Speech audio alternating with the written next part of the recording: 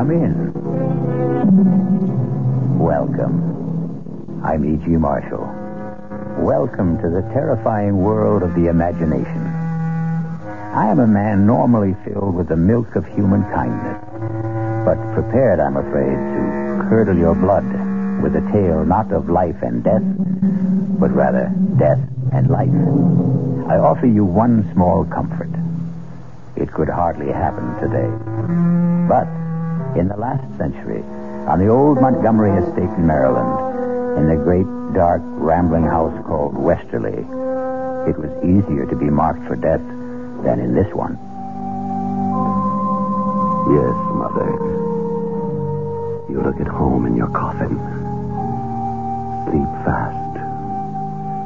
It's taken many years, but you've made your son a very happy man. It's all mine at last. Westerly, the money, the jewels.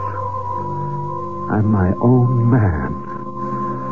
How I've hated you the way you kept me on a leash like some old hound dog.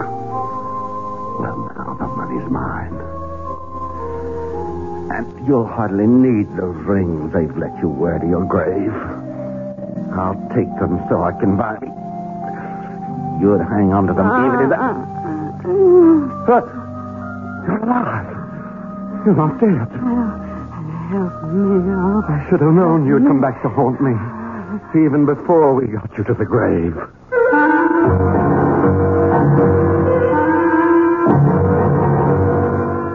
Our mystery drama, Cold Storage, was written especially for the Mystery Theater by Ian Martin and stars Ruby Dee and John Barragray.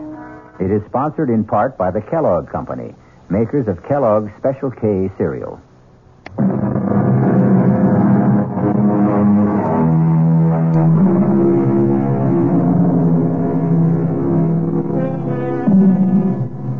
Some ghouls robbing a grave. Many years before Buford Montgomery found himself engaged in essentially the same activity, were every bit as shocked when the corpse whose wings they were tearing off suddenly sat up, alive. An epileptic seizure in other times could counterfeit death. The ghouls, of course, had a recourse. They ran away. Buford Montgomery has to stay and face his problem. Buford, will you put me down? When I'm ready. I am quite able to walk. I want to make sure you don't run. What are you talking about? What are you doing? Locking me in? No, keep away from me. It's all right, Mother. I'm not going to harm you. I heard you standing over me in that coffin. I need Dr. Wayne. That doddering old numbskull. He almost had you buried alive. You know he signed your death certificate. But how could he? I am alive. Oh, yes. I'm quite satisfied you are no ghost. But what happened? Another of your epileptic seizures. Oh. We were all convinced this one was fatal. At last. Only it wasn't. Quite a disappointment to my beloved son. Well, at least I know now where we stand. Now, you open that door and send Hannah up to me. Not yet, Mother. Why? Because, you see, we don't really know just quite how we stand, do we? Buford, don't you look at me like that. How was I looking, Mama dear? You want me dead, back in that coffin. I want all the things I thought were finally mine. The house, the estate, the money, and most of all, the freedom to be a man. Oh. Look at me, Mama. Listen to me call you that, Mama. A grown man, 38 years old, tied to his mother's apron strings like some sniveling little boy. I never meant to keep you tied down. Oh, yes, you did. You even did it with the judge. Father's life wasn't his own either. You killed him. You are mad. Keep away. Keep away. You want to kill me. I'm not going to kill you, Mama. You know I haven't got the strength of will for that. Oh, of course you won't, son. But You can have anything you want now we've had this little talk. Now, please get Hannah like a good boy. Oh, no, Mama. I don't need you anymore. You left me everything in your will. But I'm not dead. To all the world except me, you are. And you're going to stay that way. If you come one step closer, I'll scream. No one will hear you. Not in this big old house. Westerly's thick walls have no ears. What are you going to do to me? You'll see, Mother. You'll see. Look, you're going to put me back in that coffin and bury me alive. Yes. I haven't any choice now. Please. Don't worry. You'll be quite comfortable. I'm going to bury you alive. But not in the coffin.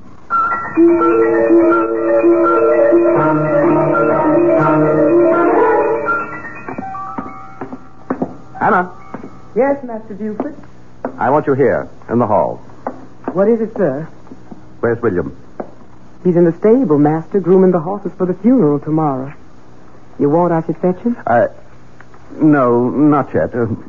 Sit down. I want to talk to you. Yes, sir. Now, where to begin? Hannah, you were mighty beholden to my father, weren't you?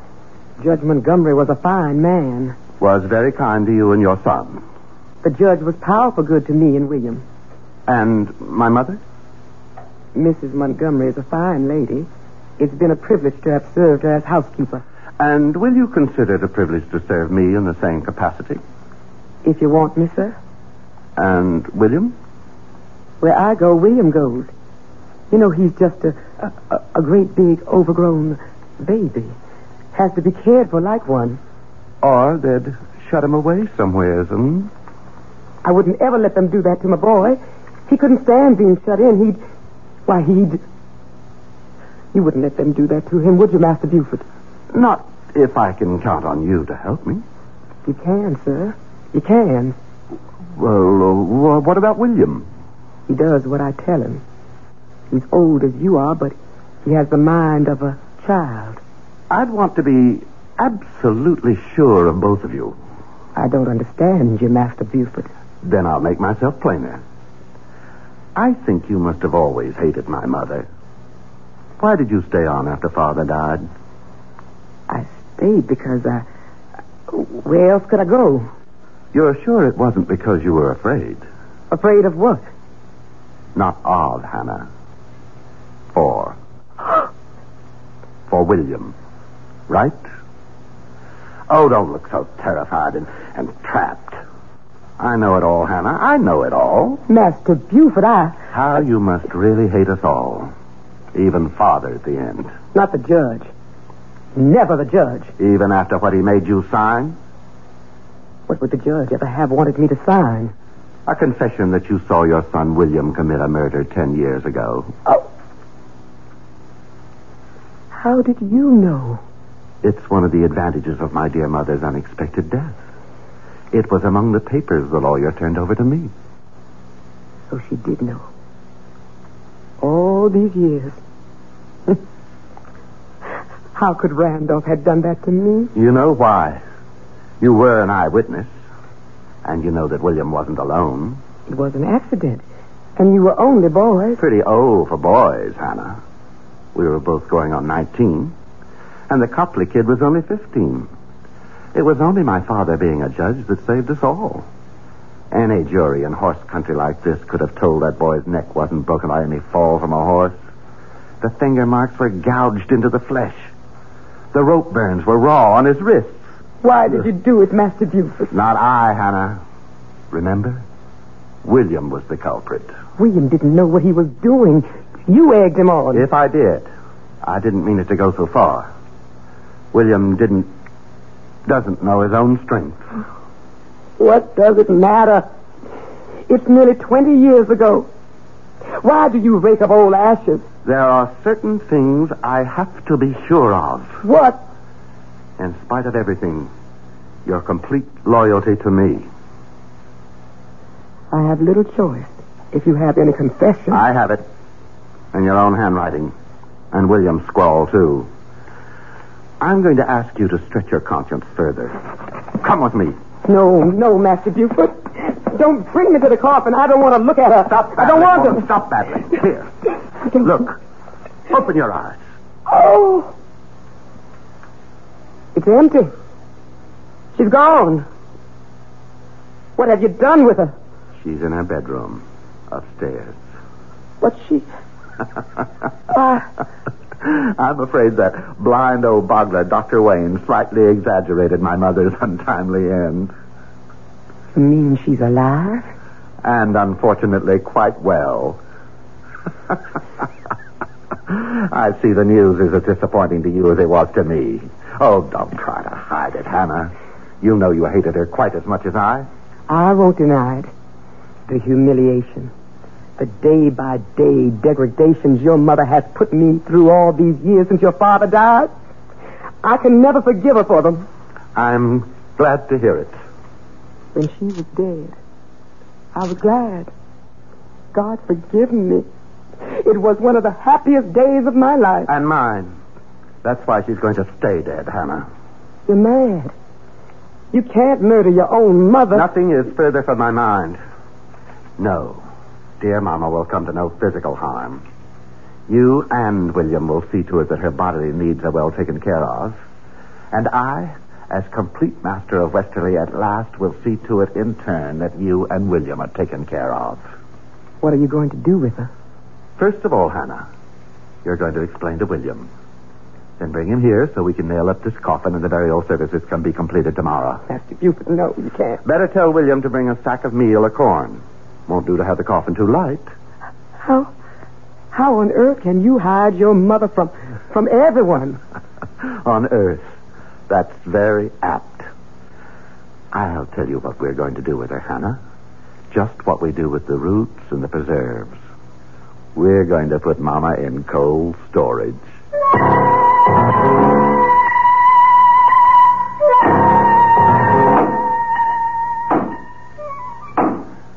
Make sure to drive them home, William. Do see machine burying a whole good sack of good feed.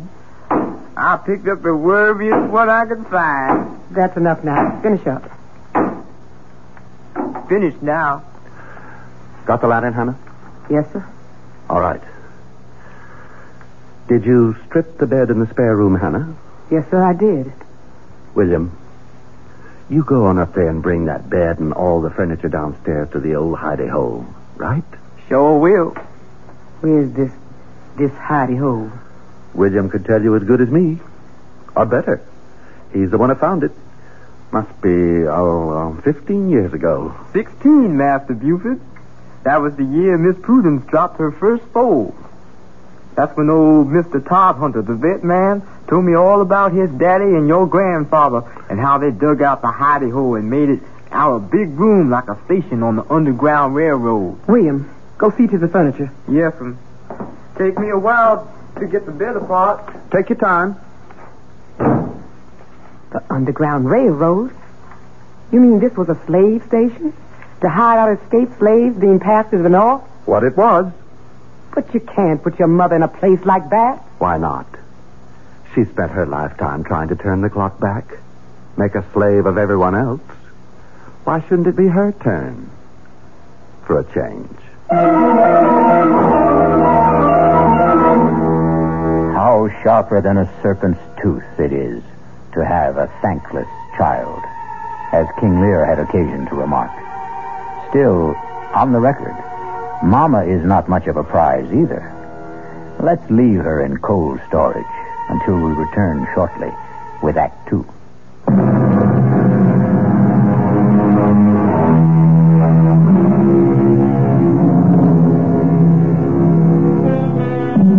In the weeks that pass, Mrs. Randolph Price Montgomery is finding her quarters somewhat less elegant than she liked.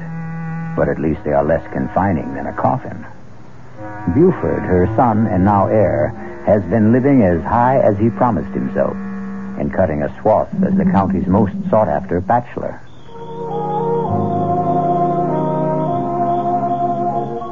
I declare, Buford, I thought I'd never be able to coax you away from all the other ladies. Nancy Lee, they may have had my arms, but my heart was with you. Well, I'd have felt a lot sure of that if I'd had your name a little more often in my car. I just don't want us to get talked about too much. Well, why ever not? Would you be ashamed to have your name linked with mine? Why, Nancy Lee, you know better than that.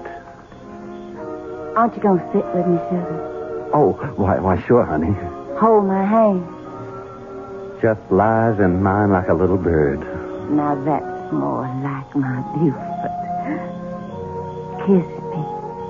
Angel. Still the same old thrill. Gives me goosebumps all over. Oh, that's nice. I wouldn't want to think I'd lost the power to get you going. Why would you think that? Well, I'll tell you, Buford. I thought when your mother died, it would give us a chance to be closer than ever. I mean, since we could come right out in the open. I didn't think it would start you chasing after every pretty girl in sight. I wouldn't take a one of them or exchange any of them for you. Now, I'm right glad to hear you say that, sugar, because I'm afraid you're not going to be a bachelor anymore. Huh? I got something to tell you. You're going to have to go back to being a family man again, I'm afraid. What? What are you saying? That you're going to be a daddy. Aren't you proud? Good Lord. Are you sure? That I'm in a family way? Well, it's very easy for a girl to be sure of that. Well, what are we going to do? Well, with Mama gone, there's no problem at all. You're just going to have to make an honest woman of me. My parents surely won't object. And you wouldn't want the colonel to come after you with a gun knowing that my daddy is the best shot in South Carolina. Now, wait a minute, Nancy Lee. Oh, sugar, you know I'm only funning. And I know you're going to be every bit as happy as I am once you get used to it. Oh, honey, aren't you just thrilled to death? We're going to get married.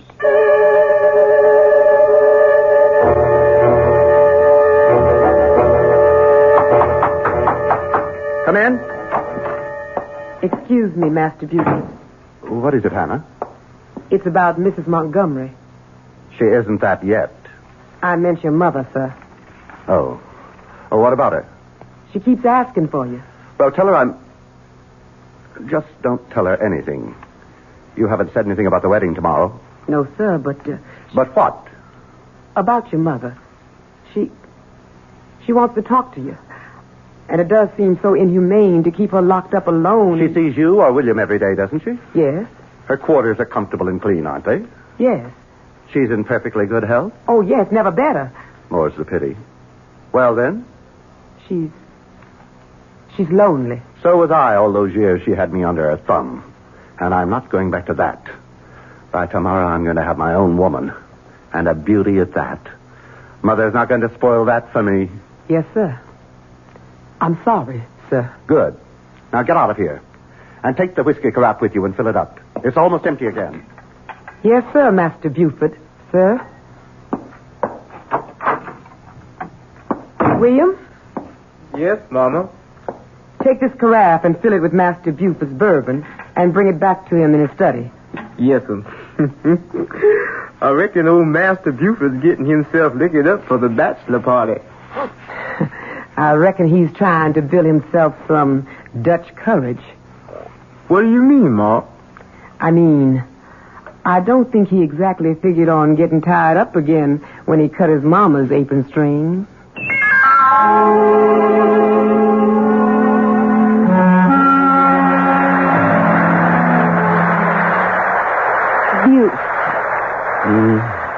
Oh, look at that. It started into rain. Such a pretty night, too.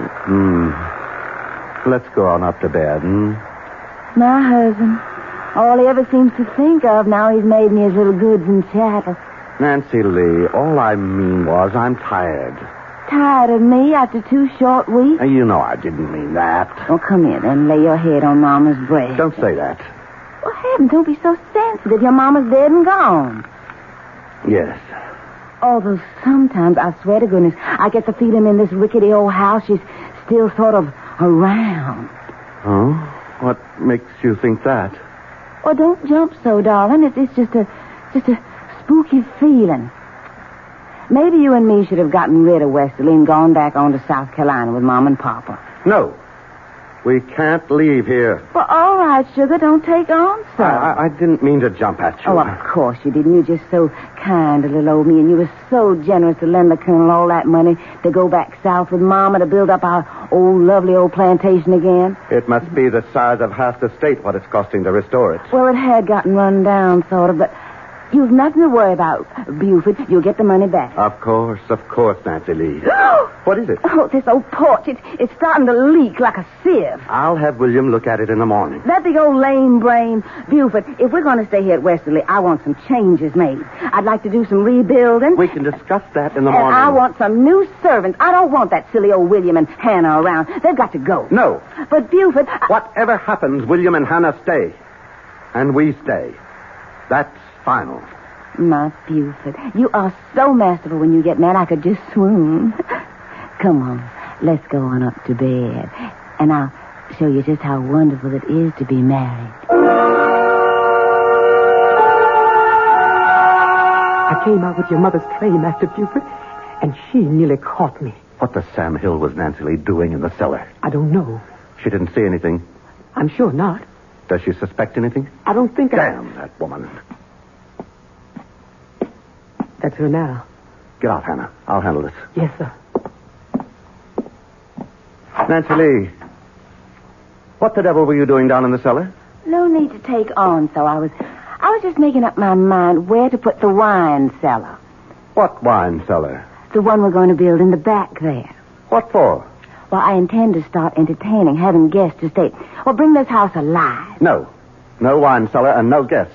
And you stay out of that downstairs. Don't you order me around. I'll do what I want in my own house. What did you mean by locking me out of our bedroom last night? I don't allow anyone who can't behave like a gentleman in my room. If you think just by withholding your favors from me you can get your own way... You listen to me, Buford. One way or another, I always get my own way, and don't you forget it.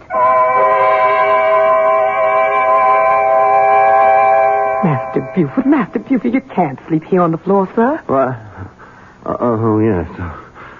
Got to, Hannah. Own wife won't let me in bedroom. Come on, sir. You've been drinking. I've made you up a bed in one of the guest rooms. Want to sleep on bedroom. Not guest room. Ironic, isn't it, Hannah? Don't have much luck with the ladies, huh? Out of the frying pan into the fire. She's got to go. Except can't. Because of baby. Got a child to think of. Can't figure that one out.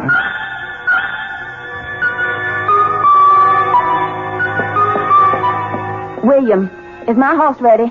Morning, Nancy Lee. My, ain't you the prettiest thing? I asked about my horse. Oh, yes, Miss Nancy. I combed and curried and shined that old horse. Would you bring him around to the front? Yes, sir, Miss Nancy. And the name is Mrs. Montgomery. Yes, Mrs. Montgomery. Oh, get out of my sight. When you bring him around, let me know. I'll be in the parlor. Buford? Here. Hannah said you wanted to see me. I want to talk to you. I'm afraid I don't have time. I'm going riding. That's what I want to talk to you about. Do you think it's wise? What? All this riding in your condition. In my condition? Oh, land. I'd near forgotten. Forgotten? How could you forget the baby you're carrying? I'm sure I wouldn't if I were. Only I'm not. I never had one. What? Oh, Buford, don't splutter so. If you'd half a brain in your head, you'd have realized that long ago. It was all a trick to get me to marry you. At the time, you seemed such a catch, and the competition was a little heavy, so I thought I'd just make sure of you. And it worked. I'm really sorry to have disappointed you about the child. Disappointed? You don't know how relieved I am. Now there's no problem. What do you mean, no problem? To end this marriage, to get a divorce. You think that's no problem? It shouldn't be. I'm prepared to make a reasonable settlement. And just what would you consider reasonable, Mr. Montgomery? We can waive the money I loaned your father and call it a day. The money you loaned my father? That wasn't a loan. That was a little payoff for a nice background of Southern gentility to trap me a man. The Colonel and his wife are just as phony as I am, dear heart, and they are long gone. I'm where I want to be with a name I like, and I'm not giving it up for anyone. You are never going to get rid of little Nancy Lee. No how, no way at all. Now, if you'll excuse me, dear husband, Why, Hannah. Hello. Did you get a nice earful? The door was open, Mrs. Montgomery, and William asked me to come in here and tell you that he's waiting outside with your horse. He could have told me himself. And I hope that damn beast throws her and breaks her neck. All right, Hannah, what are you waiting for? It's your mother, sir. She's in a state. She insists on seeing you. No. I've had enough of Montgomery women for one day. Tell her No. Forget that, Hannah. I've changed my mind. I think I will pay Mama a visit. I have a little surprise for her.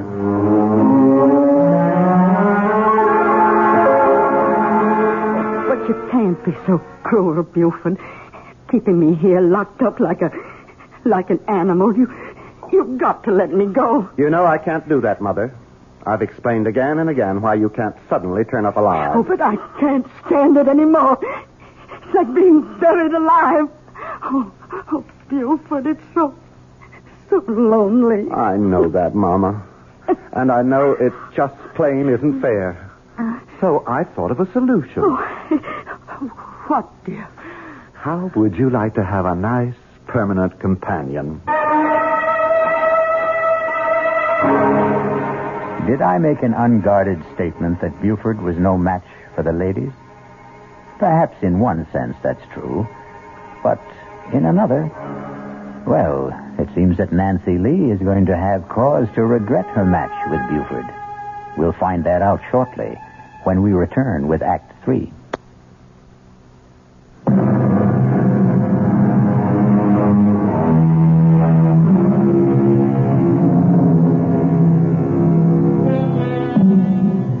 Now, it's one thing to get away with disposing of someone already legally certified as dead and supposedly suitably interred. Nancy Lee is another problem. She can't have a convenient epileptic seizure. Can Buford get away with it?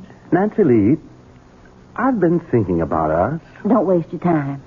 Nothing's going to change. I've got nobody but you and nowhere in the whole wide world to go. I'm a permanent fixture, Buford. Oh, I know that, honey. And I was wrong to think anything else.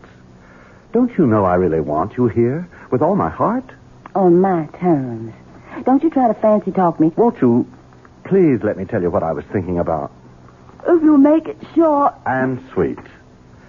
What I was going to suggest, just to clear the air, sort of, and give us both a chance to get a new perspective, was a trip. I don't want to go anywhere else with you. Oh, I didn't mean together. I meant just you alone, sugar. Washington, Baltimore, Philadelphia. You could buy yourself a whole new wardrobe. Like it was the trousseau you never really had. Oh, Washington, Baltimore, Philadelphia. Even Paris, France, if you want. Paris, France. Oh, Buford. Do you mean it? Anything's worth trying just to work things out for us. And to prove I mean it, you just go tell all your friends and everyone around that you're on your way. Oh, won't I make them squirm with envy? Washington, Philadelphia, Paris, France. Then you'll go? What woman will pass up the chance? Well, I'll ride everywhere this week and let everyone know. Just one thing, Buford, you ought to understand. Well, what's that, sugar? This doesn't change anything. I'm still going to spend the rest of my life right here in this house.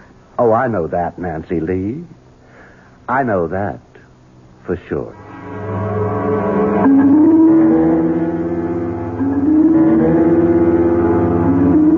Master Buford, you just can't get away with it. Now, you hush up, Hannah. I'm going to. But what will other people say? There's nothing for them to say. Nancy Lee went off on a little trip, and she never came back. Master Buford, you're flying in the face of God. Hannah, to the devil with it. Now, you do as I say. Here? Yes, sir.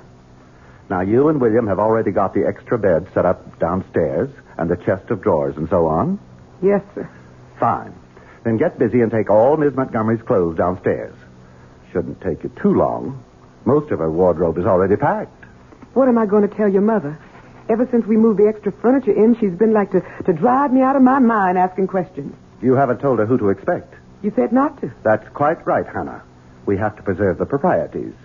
I think it's my place to introduce my mother to my bride.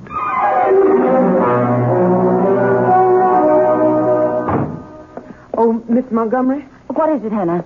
Master Buford asked me to have you go right downstairs as soon as you got back from riding. But I want a bath and change. He said right away, the moment you got here. Why? He said he had a little surprise for you. Oh, very well. Buford? Nancy Lee, Yes, what do you want me for? come on down. I'll show you. Oh, for goodness sake. Hold that lantern a little higher. I can't see. How's that? Better. Right over here by the back wall. Hannah said you had a surprise. Why, Buford, you're going to do it. Do what? Put in my wine cellar while I'm gone.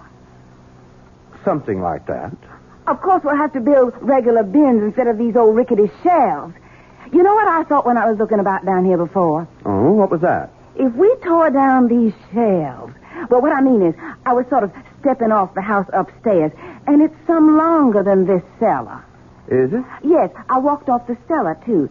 You suppose there might be any room behind there we could sort of scoop out to make it bigger? Now, why don't you and me just try and find out? Why don't we? Of course, I reckon you'll need help. Oh, I don't think so. It might be quite easy. Like this, for example. It's a secret door. And a room. There's someone in there. A room you're going to be sharing for a long time. No, I won't go in Oh, there. yes, you will. I'll scream. You'll do as you're told. You bit my hand. You can't. Get in there. You can't keep me in here. I'll scratch your eyes out. Oh, no, you won't. You'll keep your mouth shut for once and do as you're told. Oh, no, I won't. You wouldn't dare shoot me. Don't tempt me. Buford, put that pistol down. No. It can't be. Who are you? Don't you remember the first Mrs. Montgomery? But your mother. Your mother's dead. A popular misconception. Let's just keep this private, shall we? You're really Judge Montgomery's wife? Certainly. Buford, what is this slut doing here? Now, Mama, that's not nice. Isn't this that Nancy Lee person I warned you to stay away from? Yes, sir. Maybe about the one time you were right, Mama. Well, get her out of here. I don't want her. And I demand you release me, too. You know I can't do that. The best I can do is provide you with Nancy Lee. You're not going to lock me up with this horrid old woman. Now, that's no way to talk to your mother-in-law.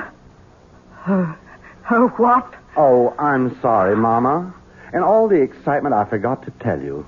Nancy Lee's my bride. We got married. Oh. That makes you both Mrs. Montgomery. That's how come I thought it would work out real nice to have you roommates. Sort of keep it all in the family.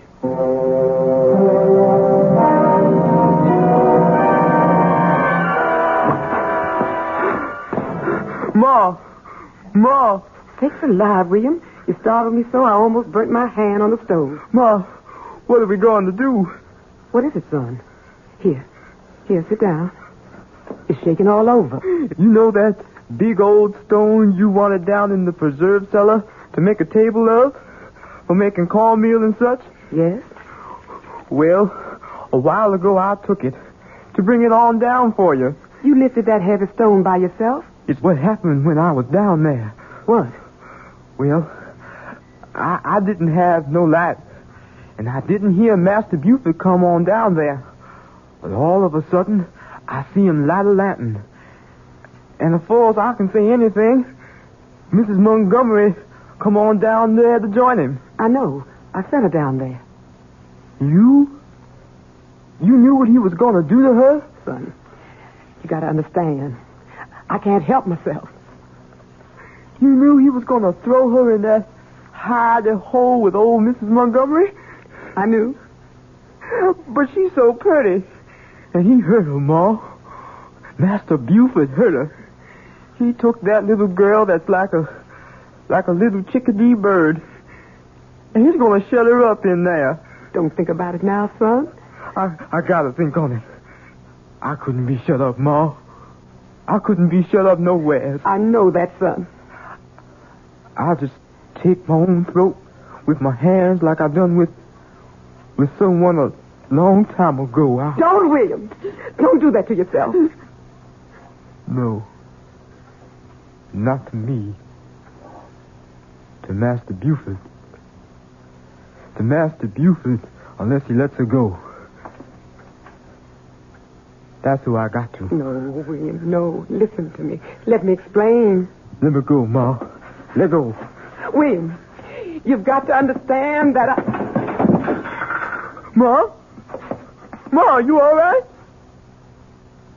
I hope I didn't hurt you. Ma? No. You all right? Just sleeping. I'll wake you, Ma. I'll wake you just as soon as I set that poor little bird free. I spent my life trying to get free of you, Mama, and I did. Then I got myself trapped again. Now I've got to get free of Nancy Lee, too. Goodbye. You'll never see me again. You can't leave me here with this old woman. I can't be shut up anymore. You've been drinking again. You look drunk. I feel drunk. Drunk with relief. Hannah and William are all you'll ever see from now on. As far as I care, you could both rot. What's that funny smell? My head. I need a drink. What? Who's that? It's me, Master Buford. I'm sorry for what I got to do. Master Buford. Master Buford. I didn't mean to do nothing, Master. I didn't mean to do nothing. It was just a bird has to fly free. You can't keep it locked up. William? William? Are you down there? I'm here, Ma. What are you doing? What's happened? Where's Master Buford? I'm glad you woke up, Ma. Something's happened to Master Buford. Oh, my God. Move aside. Let me see. I didn't mean him no harm. It was just Miss Nancy. I didn't want to hurt him, Ma. Ma? He's dead. Oh, William. William, you killed him. I never even touched him, Ma. How would you know? Poor twisted mind. How would you know? Heaven help me.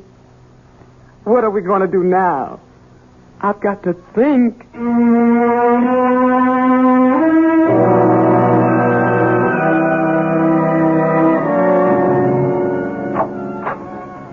Well, I'm all packed. And William is taking my things down to the carriage now. What about you, Mother? I suppose you have to call me that. We might as well get used to it. Just as you'll have to try to sound a little fonder when you talk to your daughter, Nancy Lee. Very well. Nancy Lee. And I not only am all packed, but my trunks have already been taken to the railroad station. All ready for our new life. Yes. Oh, come on now. This was all worked out before the funeral. And you've had a lovely time of it, haven't you? Playing the bereaved widow, being wined and dined in sad farewell. Well, I had to stay hidden at home. Well, you could scarcely come popping out of the grave without creating a legal snarl. I know. It's better this way. I hope we can smuggle me out successfully. At night, in Hannah's cape. There'll be no question. Nothing left to be done. I don't think so. Hannah and William will stay with the house until the estate is sold, and the lawyer will forward us the money wherever we settle. Wherever we settle. You and I. Not much of a life to look forward to. It's the best your son left us. Your husband. Buford. I wonder about his death. Why? The doctor certified it as a heart attack. You don't think William... Oh, no. William is so simple-minded that if he says he never touched him, he never did. No, it was something else. What? That was the same doctor who wrote out my death certificate. You don't suppose Buford, by any chance, could have had epilepsy? It's a disease that does run in the family, you know.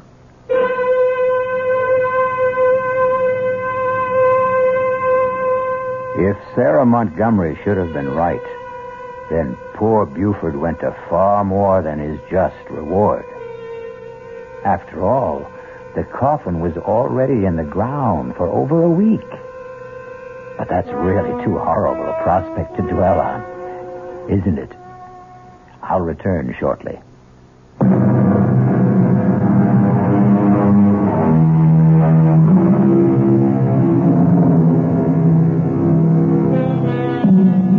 Before I go, I really do owe you an apology for that quite dreadful picture of poor Buford Montgomery awaking to far more confined quarters than he condemned his mother to. But as a storyteller, you have to agree, the irony is perfect.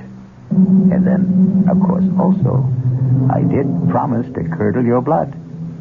Our cast included John Barragray, Ruby Dee, Bryna Rayburn, Roxy Roker, and Todd Davis.